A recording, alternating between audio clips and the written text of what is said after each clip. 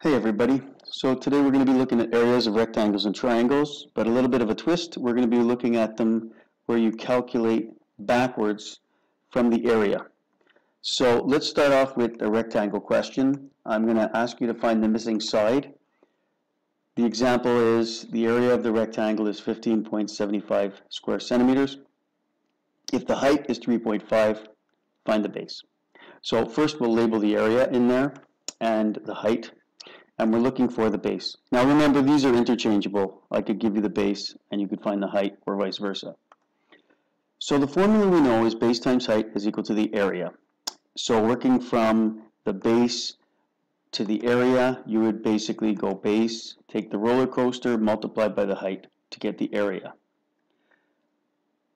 So now that we have the area, how do we work backwards to find the base?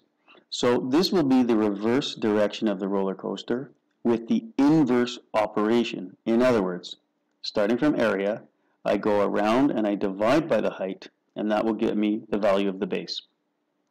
So the reverse operation would be the area divided by the height is going to equal to the base.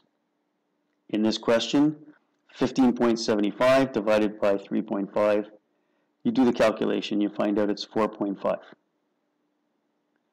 So you would multiply forwards to get the area, you divide backwards to get the base. And this would be centimeters, of course, and you label that in the diagram. You can test it out. 4.5 times 3.5 is 15.75. And as I said before, if you were given the base and you were trying to find the height, you would take the area divided by the base to get the height. It's a little more complicated for triangles, so let's take a look at that. I'm going to give you the area and the height of a triangle and ask you to find the missing side. In this case, it's going to be the base. So here's the example. The area is 28.8 square centimeters. If the height is 6 centimeters, find the base. So 28.8 is the area. The base is unknown, but we know that the height is 6. If we knew the base, the calculation for this would be base times height divided by 2 to get the area. So let's build a roller coaster for this. You would take the base, and to get to the area, you would multiply by the height, and then you would divide by 2, and that would bring you to the area. I don't know the base. I want to find out the base, so I'm going to work backwards from the area and take the roller coaster. So the first thing I'm going to do is, starting from the area, I'm going to multiply the 2. Reverse operation, I'm working backwards, and then I would divide by the height, and that would bring me to the base. What does that look like in the calculation? Area is times 2, and then you divide by the height, and that's going to get us the base.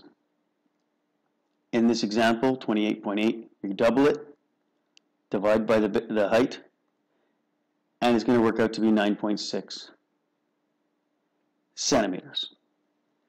When you test this out, 9.6 centimeters is the base.